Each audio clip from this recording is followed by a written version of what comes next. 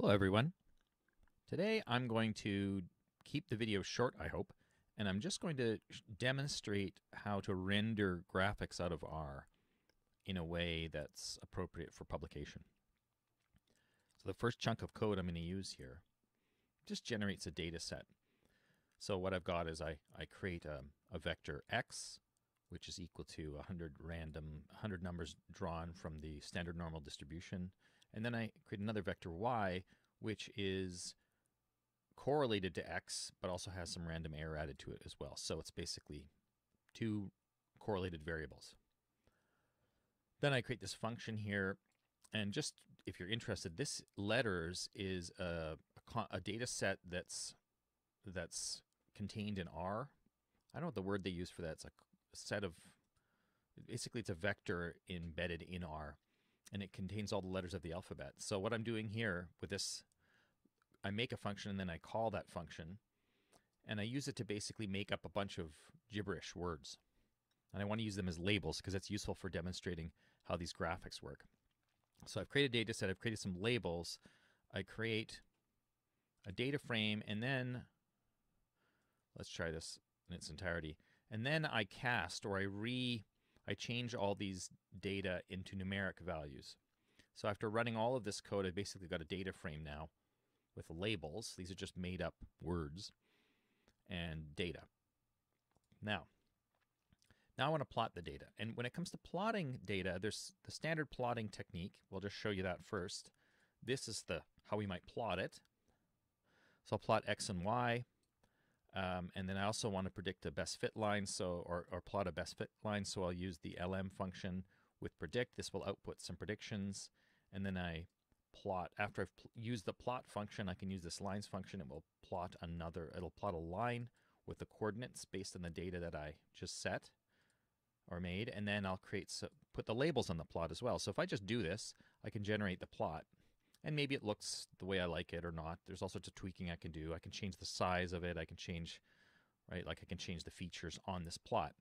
But once you've got it looking the way you want, then the question is, how do you export it? Now you can manually export these things. Save as image, copy to clipboard, save as PDF. But I think the best way to do it is to actually do it programmatically. And what you do is you set up a device. In this case, I'm going to use the PNG function. What this is going to do is it's going to open up a device to be written to, so that the graphics that I create will be written to this device, this part of the graphic system on my computer. And it will be written using this PNG function. So it's going to be written as a PNG file, which is a good file for scientific graphics. It's a good format for scientific graphing. Okay, so this is the function call. And what this basically does is it opens up the graphic device. And then at the other end, after I've written everything I want to the graphics device, I put dev.off. This dev.off function basically stops writing to that graphics device. So I open it up, I write a bunch of stuff to it by running plot, and then I turn it off. And within this function, there's a bunch of options that I can choose. The width and height tell me about the dimensions of the actual plot. The number, in this case, the number of pixels, wide and high, because often we need high resolution graphics. So we have a lot of pixels. That helps make it high resolution. But then the other thing to pay attention to here is this res number.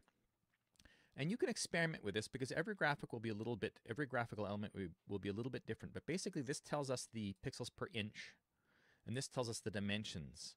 And there's a relationship between these dimensions and pixels per inch. And you've got to get that dimension right in order for the graphic to look the way you want. These other parameters, this is the background color. You can set it to transparent, you can set it to white, and this is just the units. This is the default. So if I do this now, I just run this, and then I take a look at where I've written this file.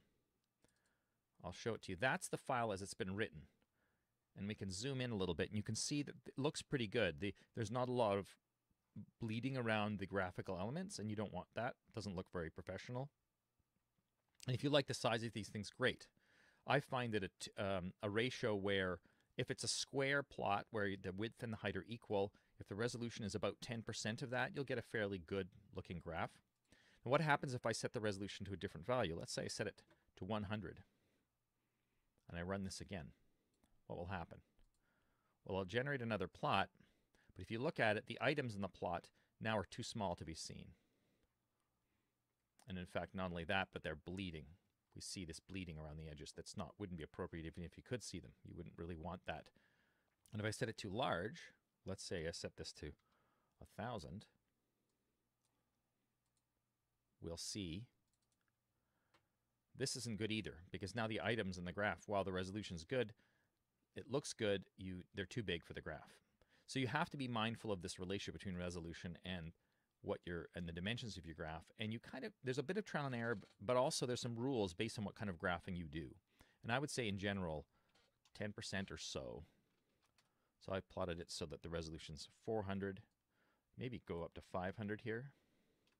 If I plot this one, and I run this again, we can open it up and see what this looks like. So that looks pretty good too. So 400, 500, you can play around with it until you get what you want, and you can always increase the resolution too, or you can always increase the dimensions. It can be 3,000 by 3,000 or 4,000 by 4,000 or 5,000 by 5,000, whatever number you want, provided that it works for your purposes. You just need to increase resolution accordingly. All right, that's all I have for today. Hopefully that's useful. Thanks. Bye.